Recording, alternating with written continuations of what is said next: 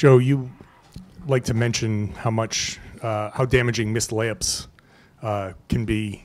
It seemed like a lot of the missed layups, a lot of misses at the rim tonight turned into transition opportunities for them. How much of that was a factor in what happened tonight? I think our lack of inefficient offense caused us to put a ton of pressure on our defense, and so they had 20 points in transition, which were the #1 transition defensive team.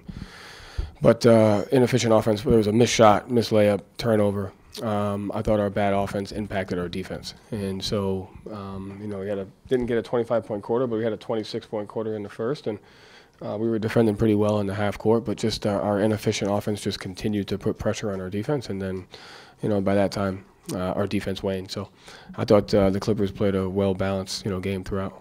Yeah, it seemed like the defense was kind of good to start. Yeah. Then you started giving up second chances, and Yes. then you just kind of stopped playing defense. Exactly. Was that a result of – is that just one of those games where the misses you turn into frustration on the other end? I mean, I don't think frustration. I think more like lack of – I don't know, whatever the case may be. But you're essentially right. It's kind of how the game went. Our half-court defense in the first quarter was really good. Gave up, I think, a 3 to Coffee, a 3 to Man. But our inefficient offense put pressure on our defense, and then our defense kind of cracked. And I thought that's kind of how the game went. And so what went into the inefficient offense? Missed shots, missed layups. I thought they did a good job of messing up the timing of every one of our passes with their active hands. And so what looked like a guy open, we missed it a half a second because of their activity and their active hands, and it kind of messed up the timing and rhythm of our offense, which especially when we got into the paint. But yeah, I just thought we missed shots, and I thought they forced us to execute, and they played well.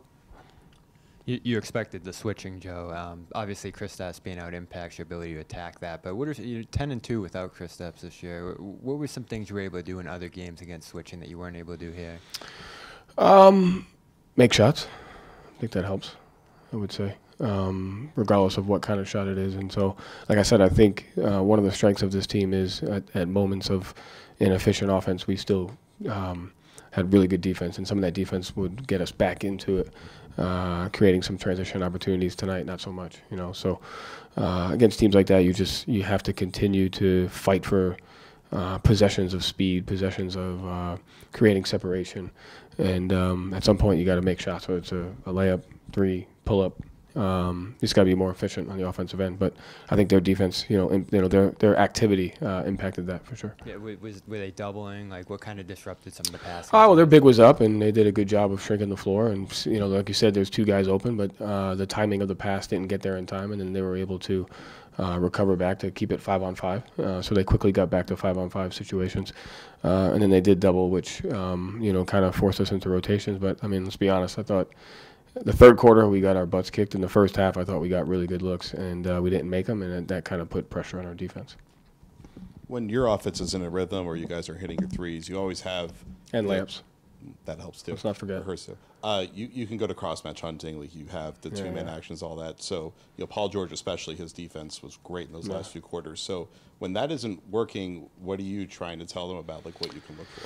Well, I mean, it just depends, right? Like, if you're not going to make open shots against a good defensive team, then you're not going to score. I think that's why the Clippers are also one of the – they're very similar. Like, we're very similar teams. They have switchable wings. They got physicality. They don't have a clear – matchup that you can attack to create 2-on-1s, and so it's 2 very similar teams. That's kind of why what they did to us tonight, we did to them a month ago.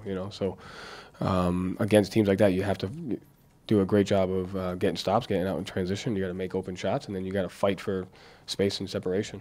But you got to continue to do it over and over again.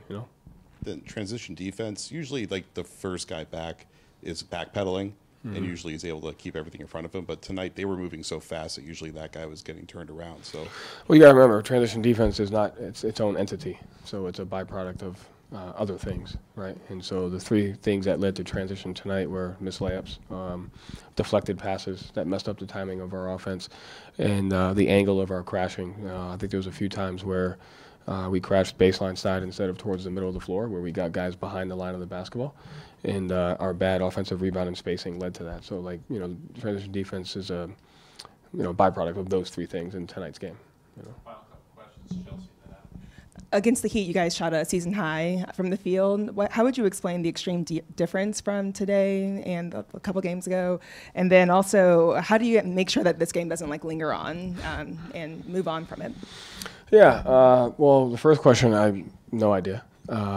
Second question, you just the character of your team. I think, like I said, it's more about balance, right? And so to me, there's no coincidence that the two extremes happened one after another. And I think those can be gifts when you look at them properly and keep you balanced and keep you humble and just keep you in check, right? You're never as good as you think you are. You're never as bad as you think you are. And I think it's important.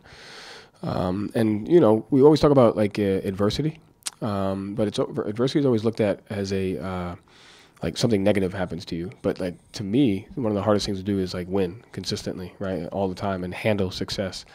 And that's just as hard as handling losing, is being able to handle success, right? So I think regardless, you just you focus on the character of your team, and our guys they'll bounce back.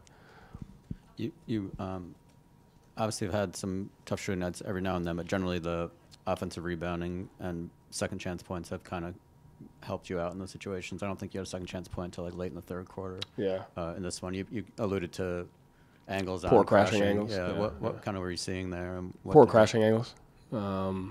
That's when you don't get the crashing angle. You don't get the you don't get the rebound, and you don't make it 5-on-5, and so you have two guys behind the level of the ball instead of being in front of it, and that kind of gets them out into advantageous situations. Thank you, Joe. All right. Thank you.